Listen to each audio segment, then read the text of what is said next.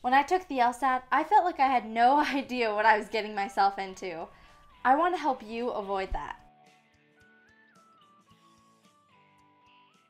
Hey y'all, if you don't know, I'm Nicole and I worked my butt off to achieve a 169 when I took the LSAT last June. I was the kind of student who would wait until the night before to study for a test. I never studied more than 5 minutes for anything labeled a quiz, and I would knock out 10 to 20 page papers in anything from 1 to 3 days with very little sleep and, believe it or not, no caffeine. Unless chocolate chip cookies at 2 a.m. counts. So the concept of taking a test that could literally shape the course of the rest of my life was a little scary, not just because of the consequences of this test, but because I knew I would have to treat it differently than I had treated anything before. You cannot cram for the LSAT. Now, experts recommend a range of 3 to 6 months of consistent studying. Think at the level of a part-time job. And I was doing this with a full credit load of courses, and I was in the midst of planning summer vacations, school events, and several academic paper submissions.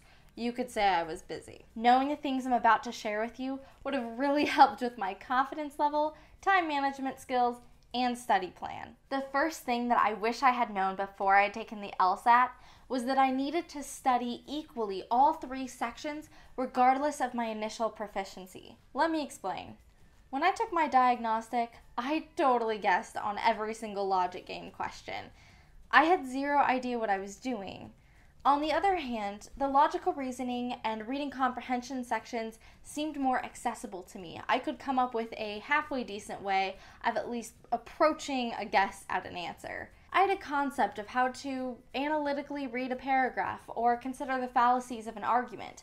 I did study English and communication after all. But my panic in one section, contrasting with a halfway decent approach of confidence in the other 2, left me with a misconception that I should divide my time proportionately according to my self-perception of proficiency.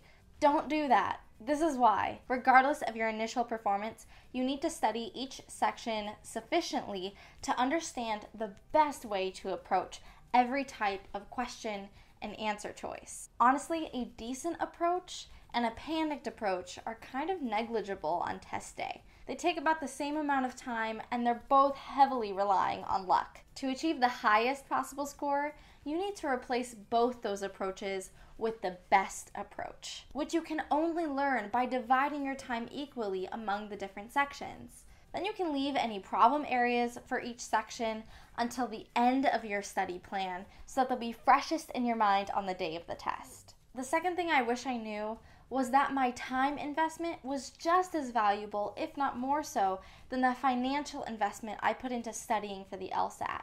I spent hours upon hours investigating and learning everything I could about how to study, when to study, how long to study, what to use to study, when to take the LSAT, how to make my own study plan, whose advice to listen to, if I even needed other advice, etc., etc., etc.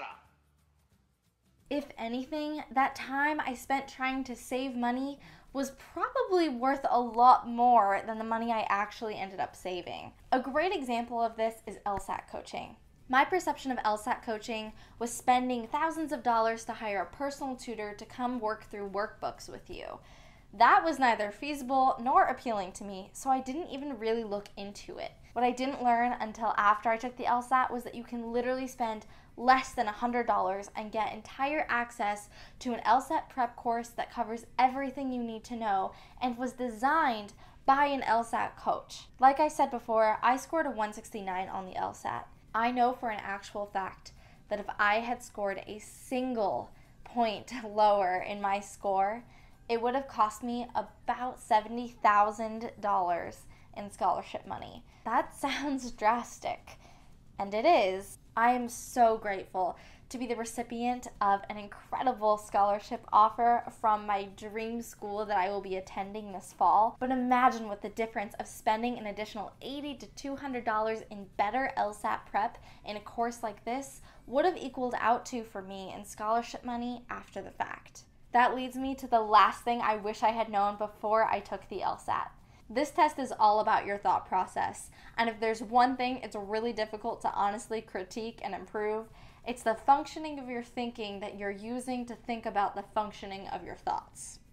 I wish I would have known the incredible value that comes with someone else observing your thought process, or the accountability that comes from comparing the way that you think about logical reasoning, logic games, and reading comprehension to the way that somebody else looking at those same problems does. Feedback is not a tool I had when I was preparing for the LSAT, and this whole channel is about providing the tools and the resources and the advice that I had to fight to find, or I didn't get the chance to take advantage of when I was preparing for the LSAT or law school admissions or law school classes. I want to give those things to you in time for you to use them on your journey, even if I didn't get to use them on mine. I've been working on something for a little while now that I'm finally ready to share with you, and it is exactly that, a tool that I did not have, but looking back on my experiences, I know that it would have been so helpful and well worth the investment. I'm so thrilled and honored to announce that all of these issues that I just spent the last couple minutes telling you about are being addressed in an LSAT prep course that I've partnered up to create together with an amazing LSAT prep coach, containing everything that I wish I had known before I took the LSAT. To learn more about the course and hear about how it was made, please watch the announcement video that I'm going to link at the end of this one. As a bonus announcement, I have also launched a website that you can check out for the first time ever right now. It's linked in the description below. You can visit me at lifeasalawstudent.weebly.com. Your girl is cheap, so make sure you get that whole thing because I did not want to pay for an actual domain. But you can go there to connect more with me, to learn more about this LSAT prep course, and to see more resources that I'm beginning to offer and recommend for you.